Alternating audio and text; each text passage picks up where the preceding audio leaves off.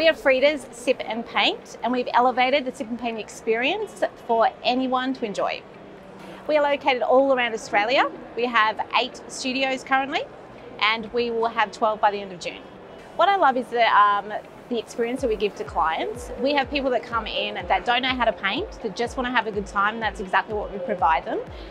We really love elevating that experience and making sure people walk out of there and want to come back straight away.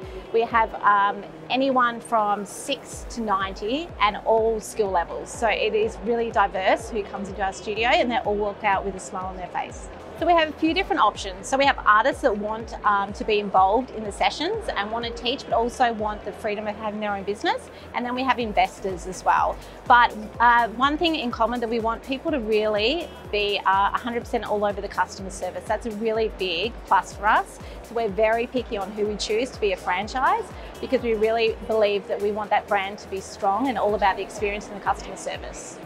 So obviously they can't paint, so that is a big misconception. I can't paint myself and I own the brand. But the good thing is I look at it from a point of view of people that can't paint, that want to come into a studio and want to have some fun. So you don't need to know how to paint, you just need to have artists that can teach those steps. So I think from a franchise point of view, you don't need to know how to paint, you just have to have your staff. And also from a client's point of view, it's all about fun, not like fine art. So yeah, they just come in and have a great time.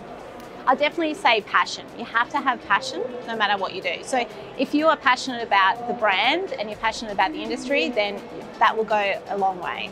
Look, we really want to build up the brand to be, it is national at the moment, but we want to build it up more to go international. So that's our next focus, is to continue growing in Australia, and then in the next 12 months, start expanding internationally.